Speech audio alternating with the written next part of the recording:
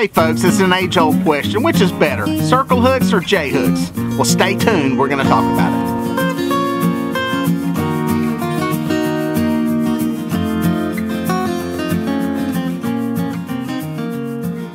Well, folks, if you've been around the fishing world for any amount of time, especially if you fish for catfish, for stripers, or saltwater fish, the topic of circle hooks is going to come up. It's always a question that I see online in some of the fishing forums and Facebook groups online is, which is better, circle hooks or J hooks? Will I catch more fish? I'm getting bad hookups. I get better hookups with this one. Well, here's the deal, guys. I've been fishing with circle hooks for about 15 years now.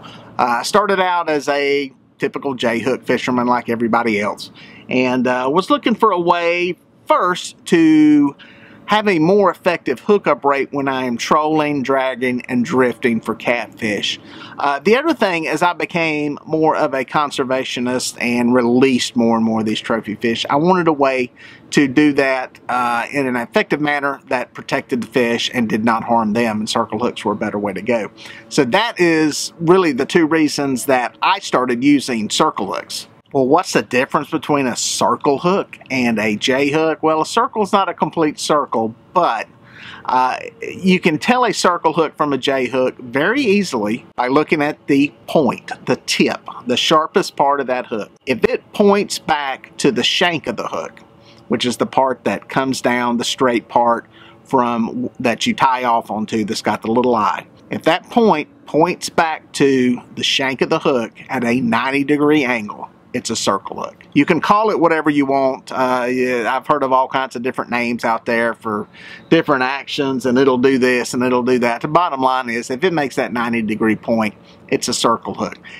The reason behind that point is that it won't catch on anything as it comes out of a fish's mouth most of the time. The intent and the hope with this is that if a fish swallows a hook and a bait, it won't catch it in the back of the throat where it can cause bleeding or catch it in the gills. These hooks generally will pull out to the edge of the fish's mouth, and that's where they will set up at. Now, that's not always the case. Sometimes you will throat hook one eventually. I catch probably anywhere from 1,000 to 1,200 catfish a year. I probably have 5 or 6 that get throat hooks. So they're very effective in eliminating those gill and throat hooks on catfish. Now, the other thing that I like about them is, especially when I am drifting, dragging, trolling for catfish, is these hooks set themselves. Get that one going. Boom. Hooked up, baby, hooked up. So if you watch any of my videos, many times you'll see me get up and go, oh, I've got a fish, especially during live feeds. I do this all the time. Oh, I got a fish, rod's folded over. I don't have to run over there to that rod and set the hook. It's going to set the hook itself. As long as there's enough drag, a flexible tip, and enough tension on the line, the hooks will basically set themselves. If you're drifting, trolling, whatever, when these fish hit it and swim off, it's going to pull that hook to the corner of the mouth, outside of the mouth, where it's going to hook up. Now, for some people, it's difficult not jerking the rod, especially if you grew up bass fishing or something like that. It can be kind of difficult not to want to jerk that rod, and that's understandable. But the best thing you can do is just, you got a fish swimming off with it, reel down on it, lift the rod up. You'll get enough resistance on it. It's going to pull that hook to the corner, and you're going to get a good hook set. Now, one of the comments that I see repeatedly when it comes to circle hooks, or J hooks for that matter, or any type of hook that somebody tries out, if they don't hook up on a fish and they get a bite, they try to blame the hook. And guys, let me try to explain this to you. When a fish takes your bait, there are a lot of factors that come into play that determine whether or not you hook up. One, is it a catfish, first of all? It could be a gar. It could be another type of fish that is less likely to get hooked up. It could be that they don't take the entire bait into their mouth.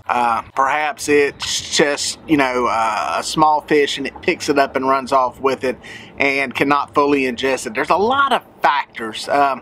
So you have to keep that in mind just because you lose a couple of fish. The other thing is, sometimes there, for whatever reason, I don't know why it is, there are times like that. where it's just one fish after another does not get hooked up on. And that is just the nature of fishing. That is why fishing with rod and reel is a sporting means. The fish has a chance. So I just like to throw that out there because I hear that comment so much that, you know, I'm just not getting as many hookups. And honestly, I don't think anybody really tracks their hookup rates. I've heard people make that comment, and y'all know me, I'm kind of a catfish scientist, and I track a lot of stuff, and I don't know anybody that's really tracked that. They have a bad day or a bad night fishing, and they're trying to blame it on the type of hook that they're using.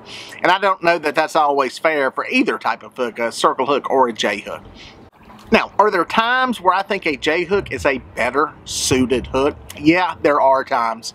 If you are fishing for fish that say are on the bank, you're say anchored up, and this is really a good one for boat fishermen, you're casting toward the bank. You expect those fish to take a bait and head to deep water. In other words, that it's going to be coming right at you. That fish is not going to be going away from you. That's probably a good time for a J hook, to be perfectly honest. What I do, if you've ever seen me fishing, if you've ever seen me kick the boat, that is generally when I'm anchored up and I have a fish going from the bank to deep water and he's coming straight at the boat.